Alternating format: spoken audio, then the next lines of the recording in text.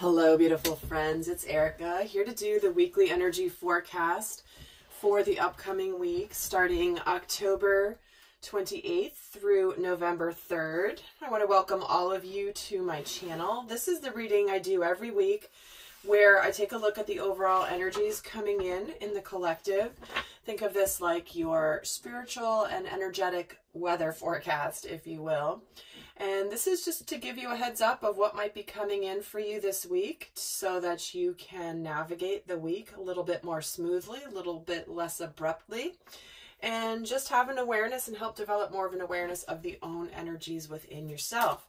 So I'm going to be doing 3 cards here for the themes for the week, and then I am going to be pulling cards specifically for the masculine collective energies and the feminine collective energies. Now, I know many new subscribers here, and welcome. I'm so glad you're here. If this is a new concept for you, just think of the two different piles here as 2 different sides of yourself. Now, some of you may be watching this for a relationship or a soulmate or a twin flame, understanding what energies may be going on in both of your worlds this week. But I do highly encourage you to watch this as a tool for self-awareness and understanding what may be going on within us. So I guarantee you, because we all contain and exhibit masculine and feminine energies, regardless of our personal gender or also our main energy, like our primary energy, whether it's you're primarily more of a masculine energy or primarily more of a feminine energy, you will have messages resonate from both sides. So with that, I want to get started. So we have a big week here. I'm recording this here on the new moon in Scorpio. So if you haven't seen the video I've done about the new moon in Scorpio, please do go check it out. It's also why I was feeling very watery today with my card choices, so I picked 2 mermaid decks to use here. But let's just get started for the messages for this week. See what messages are coming through. Ooh, we get anger. We're starting off with anger. Okay, so, you know, this is interesting because Scorpio energy is very, very deep. Very intense, very deep. So there may be something coming through here for you this week where something that's been smoldering deep within you for a while that maybe you thought you had resolved might peek its head out. And this is about really understanding that even though we may be on a spiritual journey, and it's something I talk about a lot, actually, it's okay to have these emotions. You know, some people might think, oh, I'm not super spiritual if I feel really pissed off. Well, that's actually not true. We are spiritual beings having a human experience. And so to deny any emotions that are coming up will only further lead to imbalances that will eventually lead to possibly even physical illness if we're not safely expressing it. So this is also about using anger as a really positive force, using it to motivate you towards something, and just truly trusting that it is safe to express your anger. It's not safe to, you know, blow up over on somebody, but to feel it and to express it in a way that's not threatening or abusive is certainly acceptable. It's part of the journey. We have those situations. So let's see how else this is coming in here for the week. Let's get some more information about why this is coming in. We are getting your hard work is paying off. So this is beginning to see the fruits of your labor, to see that there may be things you've been working on spiritually, working on energetically, really working, or even physically, like working on a new project, working towards a dream. And this is about, you may not have seen the results quite yet, but they're on their way. So you might be starting to see little signs and little synchronicities that are showing that something is starting to happen. Something is starting to pop. I'm getting the image right now of popcorn on the stove when it's been sizzling in the oil for a while. And just a few kernels are starting to pop. They're starting the whole process. It's not quite where everything's popping yet, but there is some action happening. And that's what I also feel about this anger, you know, that popcorn reference and the image my guides are giving me. It's, you know, how does popcorn pop? There's that inner, I believe it's a piece of water. It's like it's water within the corn that suddenly builds up the intense pressure and it has to burst. Now, if I'm wrong about that, that's my caveat. I'm not 100% positive, but that's the image I'm getting from my guides, so I'm just going with it. So it's almost like this, something within you could potentially pop and come out, that things are going to almost be forever different for you. You know, that little kernel of popcorn, once it pops, there ain't no going back to being that little kernel of popcorn. So, let's see how else. So things are starting to push you forward and in your transformation here. Let me get one more card for the energies for the week. So, and know that, you know, sometimes you just gotta you have to let it out. And if it's justified and if it's warranted, you know, albeit, and here it is, stay focused, hold the course. So we're getting a couple messages here of whatever you've been working towards. Stay focused on where you're going. Your hard work is starting to pay off. Stay steady, hold the course, keep your eyes focused on where you're going and less on what's happening on the ground, all right? So let's see how this is playing out in the energies of the divine masculine. Let's see what is going on. What is the divine masculine energies focus this week? I'll pull one card. And he's getting the Four of Pentacles. So this is an energy of being, of kind of holding your cards tightly. It's also an energy of potentially being guarded, being a little isolated, not showing everything. And I'm going to get another card here for the focus for the divine masculine, actually from the Moonology deck. So he's getting the Four of Pentacles, which can be a card about not having enough to give to something else right now. Or just somebody who's focused on creating their stability. And they might need to, and in order to create stability, they have to kind of not cut off from their emotions. But, and what I'm just getting so drawn to is see how she's sitting here and she's surrounded by a waterfall. It's like she's trying to stay separate from the flood of emotions that she's feeling. She's trying to stay safe from the water of the waterfall. It's churning, it's tumultuous, it's intense, it's rushing in. So let's see, I got another card for the masculine for the week. Oh, a new romantic cycle begins. All right. So what this is meaning to me is the masculine this week is really being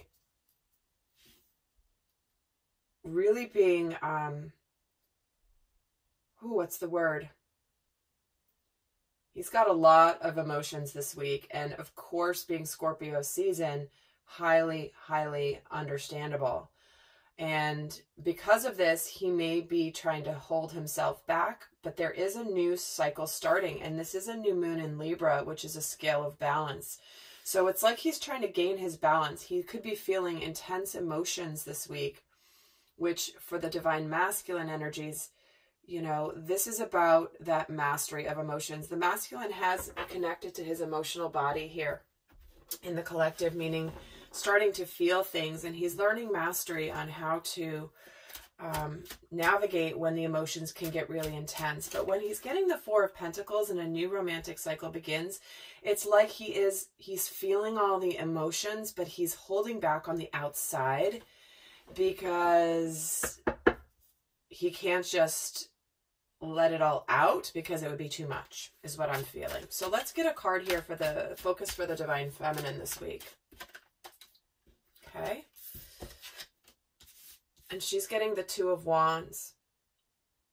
Interesting. In this deck, it's called Vision, and here we are staying focused. He's using this telescope to look forward and stay focused. So for the Divine Feminine, this is an energy of continuing something that's already started, keeping your vision going, knowing where you're going. Not letting anything stop you from where you're going. So interesting that these cards are kind of on the same sides here, for the masculine getting anger and the feminine the feminine getting staying focused and having the vision.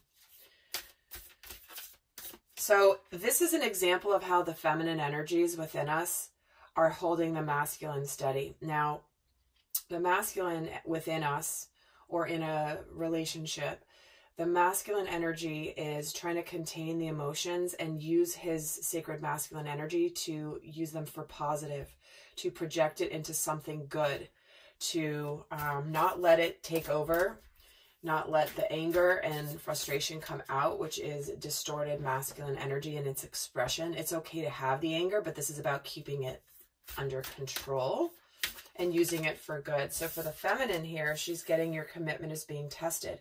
So again, very clear messages for the feminines this week. The sacred feminine energy is our intuitive side, our nurturing side. And so if you have had an intuition about something in your life that you may be starting to question, or something might come in this week that causes you to question it, they're saying, don't worry about what shows up for you. Keep your focus on where you're going. Trust your intuition, trust your path, trust your inner guidance system. Divine Feminine. All right, let's see what's going on in, how is the Divine Masculine presenting in the outer world this week? Like, how is he presenting in his outward world? He's getting the Five of Swords, the Three of Wands, and the Devil.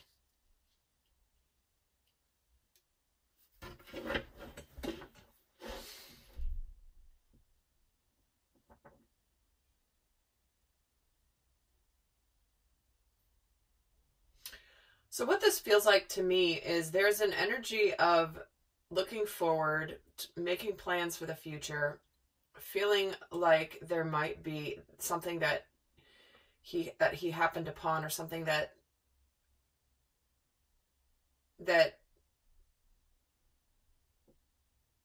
he got hurt by something unexpectedly. And he might be feeling trapped in this cage with this devil energy. This devil can represent this anger, though, and, you know, intense, passionate energy. This doesn't necessarily have to be anger, but there's something here where, because I'm so drawn to this little mer child who has this sword and accidentally got cut by it, and this penguin is comforting him like, there, it's okay. I know sometimes we don't realize something can hurt us, and then it does, but you've learned your lesson. And so there may be something here that's causing some change for the masculine this week. Maybe something has changed. Maybe something that he was doing suddenly hurt him, or a situation he was in suddenly hurt him unexpectedly, and it doesn't feel good. But it's bringing about change. It's bringing about lessons. It's bringing about learning.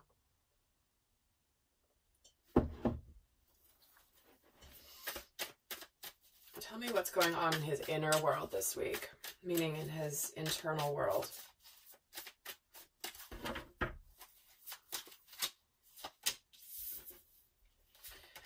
The Nine of Wands, the Five of Cups, and the Judgment card. All right.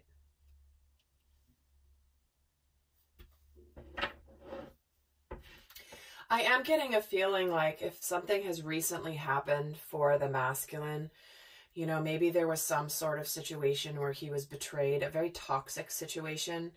When the devil shows up, that's toxicity. That's addictions, codependency, toxic relationships.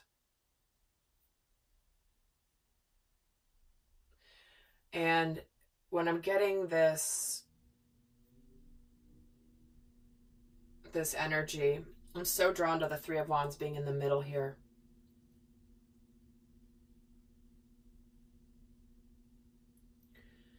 There's sadness here for the masculine this week. There's sadness coming in, regrets about the past, regrets about past wounding. I'm getting 2 cards about being wounded here, you guys.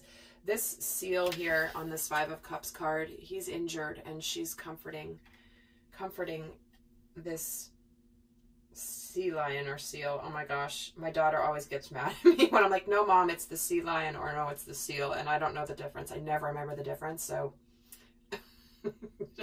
another disclaimer in the same video. I've now got 2 disclaimers in this video. So there are 2 cards here showing wounding and something that's hurt.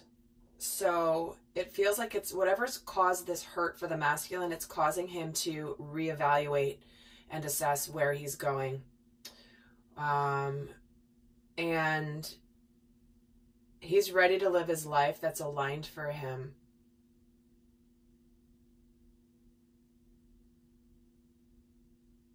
Again, we're getting 2 cards of guardedness here, holding back a little bit. With the Nine of Wands and the Four of Cups here, it's like, I'm moving these up because I'm going to have another row here and I want you guys to be able to see it, but it's definitely an energy of perseverance as well. And I'm hearing the last straw. It's the last straw. So whatever's going on, it's the last straw.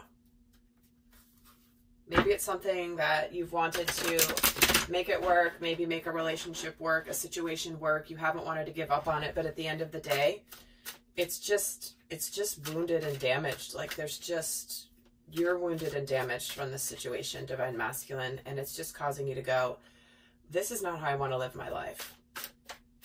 So let's see for the Divine Feminine, how is she presenting in her outer world this week? She's getting the Queen of Cups, the Five of Wands, and the Hermit.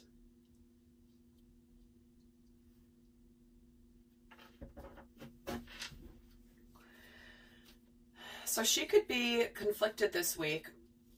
There might be some sort of competition going on, either for her attention or she's feeling a little bit of inner conflict.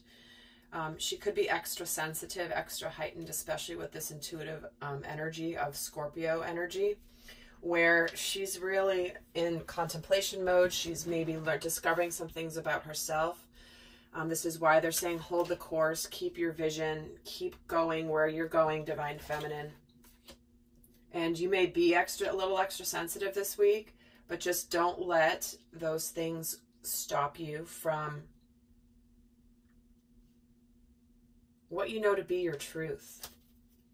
So she also may be pulling her energy back a little bit too with this Hermit card here in her outer world. So she could be a little conflicted emotionally this week, but it's bringing her to a place where she's learning more about herself. Let's see what's going on in her inner world this week. And guys, I am going to be doing an extended where we're going to go more in depth into the energies of this week. We're going to look at the themes of the energies between the dynamic between the masculine and the feminine. So this will be the relationship dynamic, how they're each relating to the dynamic between them, what's challenging the dynamic, what's supporting the dynamic. We're going to get also into the shadow aspects that could come up this week, which definitely feels very significant given that this anger card is here and your commitment is being tested. So it's going to be really important to stay in your light and not let the shadow aspects come in. So I'm going to be channeling that information as well as the guidance of how to navigate the energy. So if this is resonating, I will be doing that extended. But let's keep going here. What's going on in the inner world for the Divine Feminine this week? In her inner world, we're getting the Chariot. Wow, the Six of Wands, 2 cards of victory, success, and movement. And the Judgment card too. They're both getting Judgment card in the same position, guys. Sorry, these cards are bigger. They're both getting Judgment in the same position. So something is ready to align to move forward spiritually. There is success coming in with the Six of Wands. This is why the commitment is being tested, and they're saying to keep your vision, stay focused. Your hard work is paying off. There is victory coming here. And so if you're being tested somewhere in your outer world, or something's going on where there could be some conflict happening for you this week, trust me, it's driving you to victory here, Divine Feminine. Because this is also, you're getting 2 cards of contemplation and self-reflection. Because this is about reevaluation, the Judgment card. And so you are getting the Hermit and the Judgment card in one on top of the other here. So,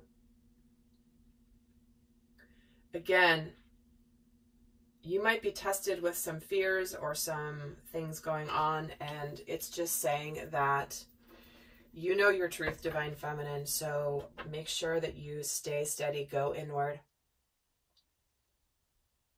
and all of that good stuff. So let's see what's shifting for the masculine this week, in addition to what's already come through.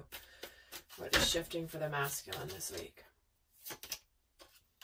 We get the Queen of Wands, the Two of Wands as well, and the Hanged Man.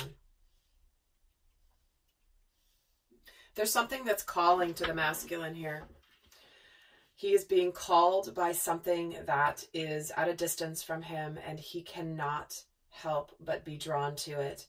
And it's causing him to see things differently. It's causing him to become enlightened. He's on the brink of making something go forward with where he's going. It's like he's receiving the call here with this Two of Wands, and she's also getting the Two of Wands. So the Two of Wands can represent the continuation of a partnership that's already started. That spark has already hit. It's already smoldering somewhere, and now it's the continuation of it. And the Queen of Wands is about manifestation and attraction. This is about the feminine actually calling to the masculine, and he may be starting to see her in a different light this week. Why is the Hanged Man here? And the Sun, yeah. What he's realizing is that his feminine, this smoldering, passionate goddess, he can't ignore the call anymore. He can't ignore the call. And it's interesting with this card here, the description of the person who did this deck, I don't even know the name, but they wrote about this card from the standpoint of it's almost like he's ready to be birthed. See, he's starting to come out of the birth canal. It's kind of graphic, but it's not that he's got to be there for much longer. This is very much an imminent breaking through of seeing things differently. This isn't just, oh, let me hang out here for a while. This is like, I'm ready to get out of this. So he's seeing things differently very quickly. And this is where his happiness lies. This is a beautiful epiphany that he's having for sure. So let's see for the Divine Feminine. How is she shifting this week? What is shifting for the Divine Feminine this week?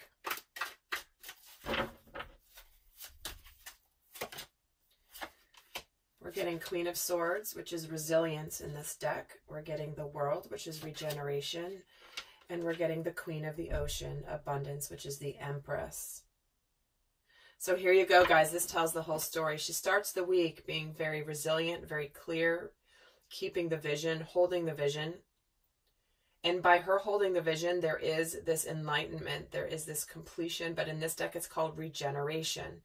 So that is something is being regenerated because of her resilience and commitment to where she's going. Taking this advice, okay?